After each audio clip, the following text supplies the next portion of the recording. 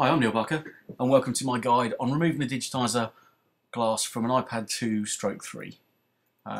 Messy job, but well worth the hassle.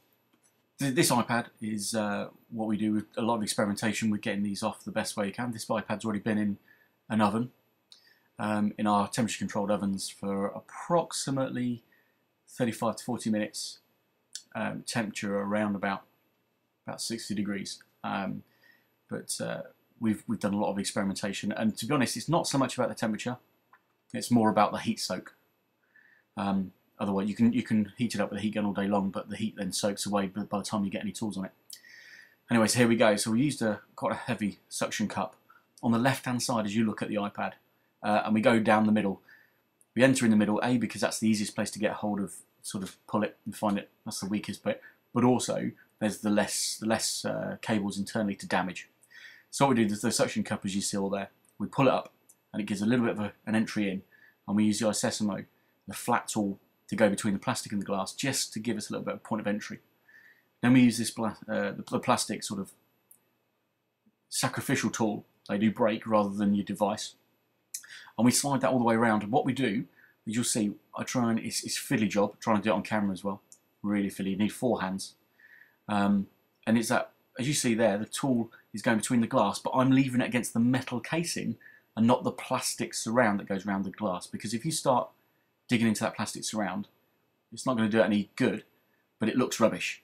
So if you see that red tool, that orangey coloured tool, is actually levering between the glass and the metal casing and not the plastic. I'm doing my very best to make sure that I don't run it along that plastic edge, because you take the tip off it, the actual plastic edge, you put a new screen on and it looks rubbish.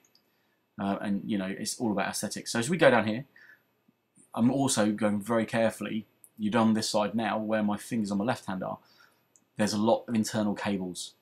Now the downside is that when you start getting to the broken bits on the glass, there you go, it breaks. It's difficult. You're plying against the screen, giving it just enough pressure to get away from the metal casing without breaking it. Some do, some don't. If they've already got a break in it, obviously it doesn't take much to do that. So now you're working with a sort of half-shattered screen, but I'm doing my best not to actually put my fingers in underneath the screen, because if you start rubbing the glass shards around the LCD is going to scratch. So always being ultra careful. Just using that plastic tool and the iSesamo just to gain entrance, getting a little bit of play in there, a little bit of gap, and then running that tool, the red tool down there. And again, like I said, it's all about the heat. And it's all about the heat soak. We found that heat guns, although most people use them, they're just really not great. They're okay, but you just have to make sure that the whole thing is warm. Otherwise, by the time you've heated it up, the heat actually dissipates through the glass and doesn't get to the adhesive, and that's what you want to heat up. The adhesive becomes tacky, and then it's easier to split everything away from each other. Now, as we work down here, I'm about to enter in. There's a Wi-Fi cable in here that is easy to break, so I get just enough purchase in there. And what I'm doing with that spudger is because what happens is the Wi-Fi cable sticks to the screen. As you pull the screen from the assembly, the Wi-Fi cable snaps. And so what I'm doing is I pulled it up enough just to see it. There's a little bit of play in the Wi-Fi cable, and I'm using that spudger just to take it off the glass and keep it stuck to the iPad. And there you go. I've worked all my way around now to the point where it's come away from the screen. Always making sure I don't touch the LCD under there, because if there's shards of glass everywhere, like you can see on the desk, bits of glass, you don't want to be rubbing that into the LCD because you just scratch it. So trying to keep everything separate, clean the desk a little bit. You can see there's shards of glass everywhere, and what I like to do is always make sure it's nice and clean. And I'll use this little hoover just to make sure, because obviously if you've got little shards of glass there, you'll put the iPad down to do the rest of the job, and what's happened is the glass on the back is just going to scratch against the back of the iPad. So we get it back, we unwind it, and you see there, right in the middle of the screen is the connector for the Digitizer, and where I put my finger there, that's the Wi-Fi antenna button down there. So what I'm going to do now is, now I've got that off, what you can do, I mean, you can cut through the Digitizer cable, or in this practice what we're going to do is try and dismantle it so we keep the cable intact. We use this tiny little metal scraper. All these tools are available on AppleiPodParts.com. The iSesamo is brilliant, Phillips screwdriver, the little metal sort of scraper spudgers, and the plastic spudger And what I'm trying to do then is, I know there's no cables to damage into this, so I'm just gently applying it with glass. But again, the warmer the better. You know, you could even put this back in the oven at a lower temp for 10 minutes just to free up that adhesive again. And another thing is, obviously, as you warm it up gently, the adhesive stays with the glass and not necessarily with the iPad, so it comes away quite clean. Because we always make sure that when we're doing these, there's absolutely no glass left in the iPad under the screen or anything, because you put a new screen on it, there's nothing worse than a little bit of glass coming back round, getting between your screen and your glass, and you know, rubbing away. It just looks rubbish. You know, we spend an awful long time making sure that everything's clean. As you go round the screen as well, again, it's that plastic surrounding, say, all the way around the iPad there, making sure that that's not got any dig marks in it.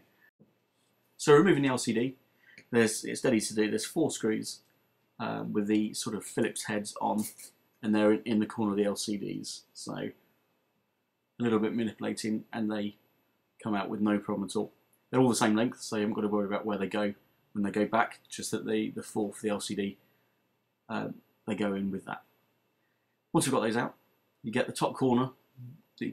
There you go, where my finger is. You can just get in there and just get under the screen and gently pull it out. If there's any resistance, then it's going to be stuck. You need to give it a bit of a wiggle, but you don't want to damage the screen. Give that a bit of a shake just to get rid of a little bit of the glass shards that are on that. And then what you're left with below is the gold clip for the LCD with a little bar that goes all the way around, and you see there with the tweezers, just lift the bar and then pull the bar out. It just helps you pull the connector out. And then we'll just shake the LCD, get rid of the glass. We do that just so that you can, because it's got a cable on it, you can move it just to one side, but we prefer to move it out of the way. Now we're onto the Digitizer connector, and that's the bottom left. You've got 2 traditional style clasps there. I'm going to use a flat solder enter into there, and it's got 2 little the glass on the back, and you're going to gently flick each one up. Use a flat solder to get along the whole surface so you don't ping them off. They're really fragile. The cable's stuck down, so we gently lift the cable with the adhesive. But what I do with my finger is I press my finger just above the connectors, just there. I'll leave that there so you can peel the cable off without wrenching them out of the connections. Once you peel it off, then it'll come out. You don't want to wrench those connectors off the board, or that's it, game over. What we need to salvage from the old screen is this camera bracket there, and the home button bracket there. It's essential. We need those for the rebuild. I put the screen back in the oven, sort of 10-15 minutes at sort of 50-60 degrees, just to loosen those up. They're only held in by adhesive, and they'll lift up, and we replace adhesive on those as well. Just gently tapping and shaking the iPad. Now there's no sort of screens attached to it, just to get rid of the glass. We'll also use our mini hoover and an airline on there, just to make sure that every single bit has gone, and all of the old adhesive as well. There's no good having old adhesive on there, because it won't stick down properly. So I'm Neil Barker, thanks for watching my stripped down guide of the iPad 2/3 Digitizer screen. You can get all the parts and all of the tools and all the accessories and all the help from AppleiPodParts.com. And yeah, thank you for watching. We'll have a full rebuild guide coming to YouTube soon, so check out our channel and look out for that. Thank you.